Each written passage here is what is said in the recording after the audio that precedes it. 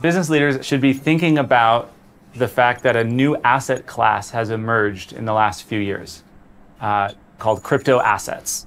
That should worry them in that there's real potential for disrupting traditional financial rails and business models. They should be equally excited for the opposite reason, that there are whole new business models that can be created now.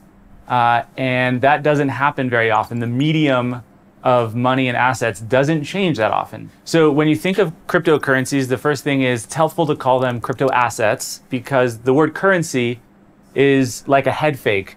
It has a lot of baggage because we all think of currencies. The second is think of them like any other asset class. Asset classes exist to serve some form of organization. So securities serve the corporate form. Bonds allow governments and companies to borrow. Crypto assets, they don't exist for their own sake. They exist to serve some form of organization. What is that? Quite simply, it's a new model of software. So crypto assets enable something called decentralized software or decentralized applications. And a decentralized application is a software model that has no central operator and no company running that service. It's much more akin to something like the internet or email, where it is distributed peer-to-peer. There are companies that help support the ecosystem, but there's really no one company you call if your email gets stuck on the internet somewhere. It's a set of services. It's a mesh of nodes. So in the case of Bitcoin, Bitcoin enables a decentralized peer-to-peer payment system. Well, is that type of a payment system valuable to anyone? For many people, Visa is fine. Using their bank is fine for wire transfers.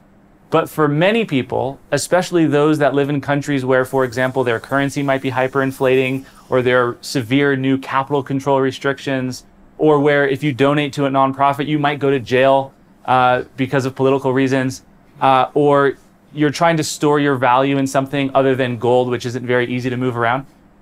In other words, there are several real use cases today where providing an alternative means of exchange of value is useful in civil society. It's easy to get caught up in the hype cycles of, people are buying and trading Bitcoin. What is it worth? Is it all speculation? Certainly there's a ton of speculation, but if we interrogate what these crypto assets enable, then we can really start to get somewhere and think about the risks as well as the opportunities for entrepreneurs in the financial space. So I often get asked the question, how many cryptocurrencies will there be? There seem to be dozens being created every single day. Are they all going to be valuable? Which ones are going to make it? Or will there just be one, like Bitcoin, to rule them all? I think there will be something like 5 to 10 meaningful at-scale crypto assets and networks. In the same way we have, email, the web, certain file transfer protocols.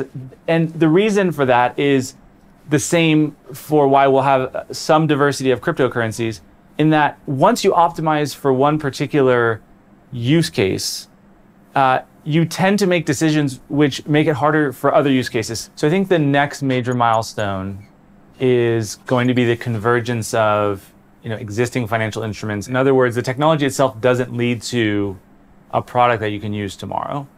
That takes innovation, entrepreneurship, and that's where a lot of the opportunity comes from.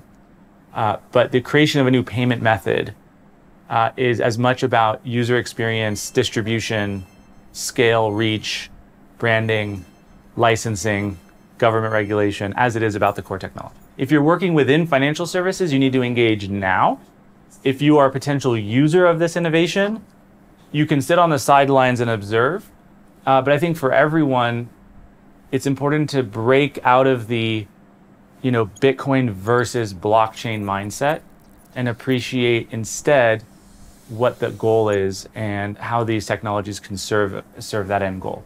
At Chain, a lot of financial executives will come visit us and we'll sit down for lunch.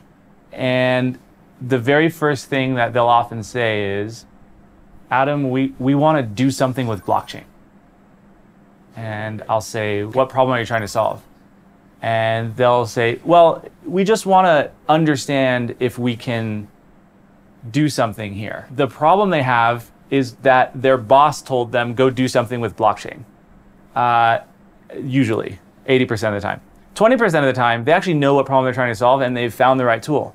If you find yourself saying, I don't like Bitcoin, I don't really believe in Bitcoin, but the underlying blockchain technology, wow, there's really something to that. If you find yourself saying that, I would encourage you to rethink that statement. Trying to jump straight to blockchain is a little bit like skipping algebra and trying to learn calculus.